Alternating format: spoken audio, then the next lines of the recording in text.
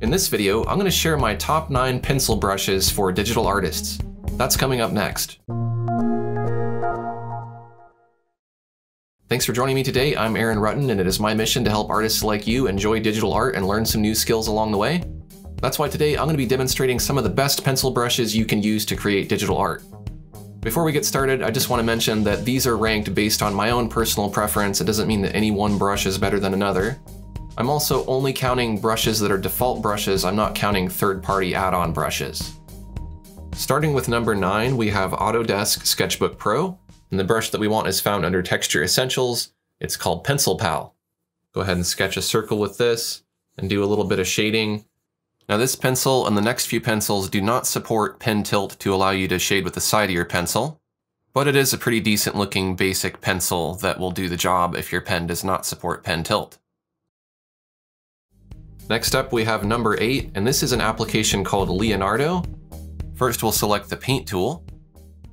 Then we want to look under brush. We want to go ahead and click the back button here, and then we'll make sure we're looking under pencil. Go ahead and sketch a circle with this. It responds very well to pen pressure to control the opacity of the line, so I can very easily shade lighter and darker lines just by pressing lighter or heavier with my pen. Unfortunately, this does not support pen tilt, so you can't tilt to shade with the side of your pencil, but it does respond very nicely to opacity. The texture of the brush is great too. I like how the line is a little bit irregular and a little bit chunky rather than being too smooth. I think it looks more natural than the previous pencil. Moving on to number 7 and wrapping up the pencils that do not support pen tilt is Rebelle. I'm going to go ahead and select the pencil tool, and the preset I'll choose is 2B. If I sketch a circle with this pencil, you'll see it has a great paper texture that matches that paper texture in the background. And I like that that texture looks very organic and natural. However, the pencil itself is not very dynamic. If I sketch with it here, you can see it doesn't respond very well to change the size or opacity using pen pressure. It's just a basic line, but it does look more organic than the 2 previous examples. That's why I ranked it a bit higher. Photoshop CC is number 6, and now we're getting into the category of pencils that do support pen tilt. So you can tilt your pen like this and it'll change the shape of your mark. Now technically Photoshop does not have a default pencil that can support pen tilt, but you can very easily customize one of the default brushes. If we go up here to brushes, and we look under dry media brushes, we want to be choosing Kyle Ultimate Pencil Hard. Then we want to locate our brush settings, and under shape dynamics, we'll change the size control from pen pressure to pen tilt. Now you may or may not be able to see this, but as I tilt my pen, the shape of the brush is ever so slightly changing. So now what this means is that I can draw kind of upright like this, and then I can start to tilt my pen, and the mark gets a bit bigger and broader as if I'm shading with the side of my pencil. Feels very much like it would if you were working with a traditional pencil. I can also use lighter pressure to get a lighter mark, and I can increase that pressure to make it darker and more opaque.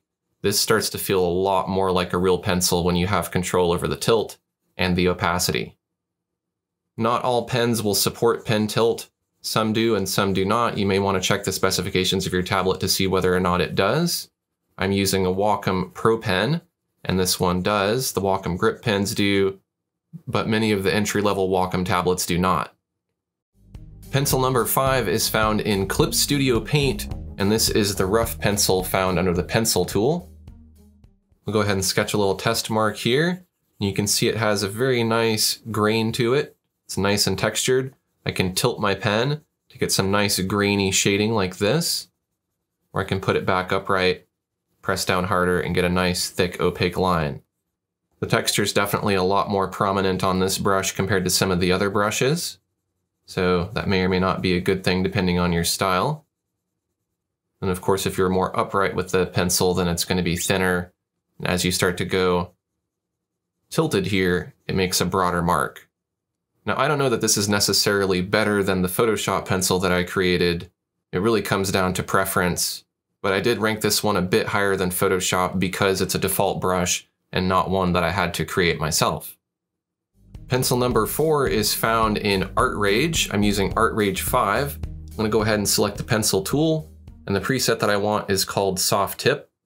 I'll just sketch a little circle here When the pen is more upright, I get that thin line with paper texture. But if I turn my pen to the side, then I can shade with the side of the pencil, and I can get that broader mark with more texture. If I press down harder, I can make it thicker and more opaque. And if I press down lightly, then I can fade it out into nothing. I really like the way that the paper texture looks on this one. It looks a lot more organic than some of the previous examples.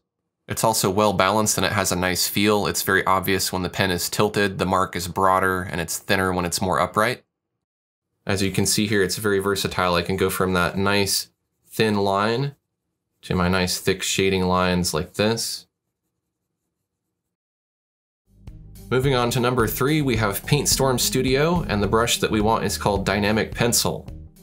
Now if you look at my cursor here, you can actually see it representing the angle of my pen, or the tilt. You can see if it's more upright or it's more at an angle. I feel like this visual indicator is actually very helpful because it shows you on the fly what the angle of your pen is, and that'll give you a better idea of how wide of a mark you're going to make when you draw with this. I also noticed that the paper texture is quite a bit softer than many of the other pencils. Overall, this dynamic pencil just looks and feels a bit more organic and is more responsive than some of the other pencils. That's why I ranked it a bit higher. Now we're starting to near the end. Brush number 2 is found in Krita, and that is Pencil 5 Tilted. Go ahead and sketch with the pen upright here. Get a very nice textured line that responds very well to pen pressure. So I can get a very dark line or a very light line easily just by varying my pen pressure. I can also get this nice tilt. My cursor also responds to the tilt of my pen, so I can see that I'm getting that broader mark. I feel like I prefer a more subtle cursor change like this rather than the one in Paintstorm Studio, which is a little bit too complex. The paper texture looks very natural. It's not too obvious or too subtle, and the transitions and opacity are very smooth as well. This is really one of the better digital art pencils that I've used, and even better, it's free because Krita is free. And now, number 1, my favorite pencil, is found in Corel Painter, and that is the Real 2B pencil found in the Pens and Pencils category. As you can see, if I change the angle of my pen, the cursor responds very nicely, and I can easily see the tilt of my pen and how wide my stroke is going to be. I'll go ahead and just sketch with this upright. You can see I get a little bit of subtle texture there. It responds very nicely to pen pressure. So I can change the opacity.